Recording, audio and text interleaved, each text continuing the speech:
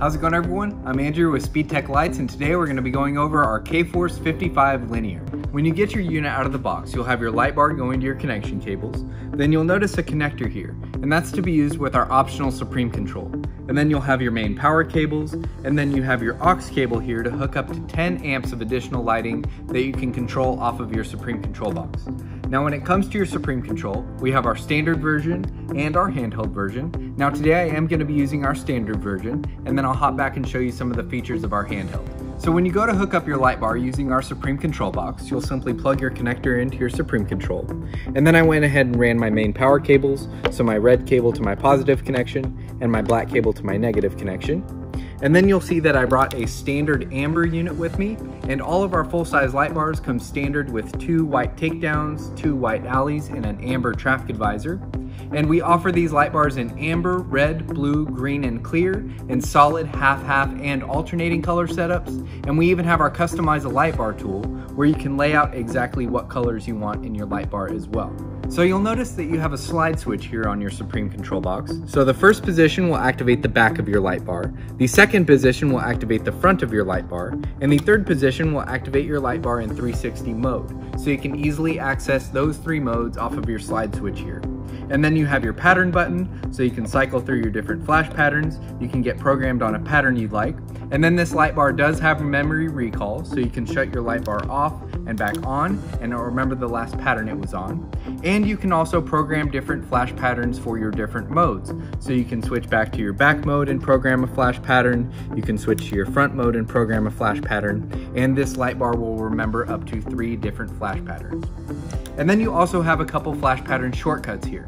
So if you hold your pattern button down for 3 seconds, your light bar will go to steady burn mode. And if you hold your pattern button down for 5 seconds, your light bar will activate its random flash pattern mode. So you can easily access those 2 modes off of your flash pattern switch. Now let's go over your takedown, alley, and cruise function. So you have your takedown, alley, and cruise function here. Now when these buttons are activated, you'll see those functions will go steady burn, and these do operate independently of your light bar, whether it is flashing or not. And then when these buttons are deactivated, you'll see those modules will go back to flashing with your light bar. Now for your takedowns and alleys, we do offer a multicolor upgrade here to where when these modules are flashing, they will flash the warning of your light bar color ordered, and then when you activate these functions, they will still go steady burn white.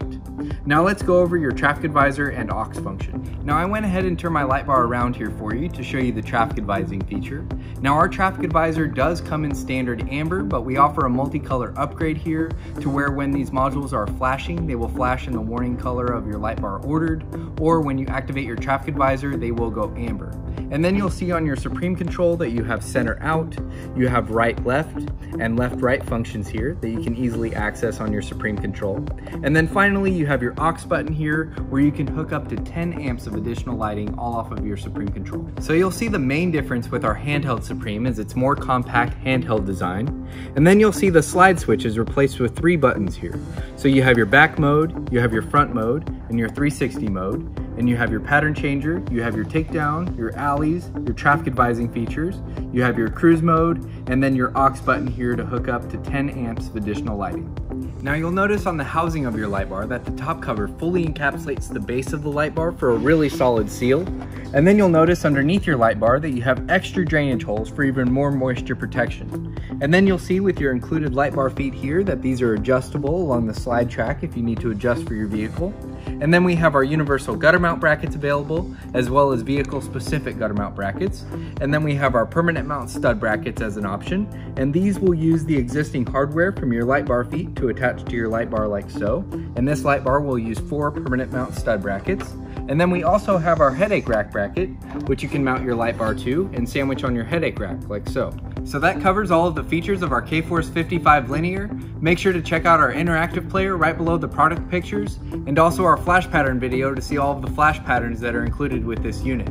If you have any questions, give us a call or shoot us an email. We'll talk to you soon. Thanks.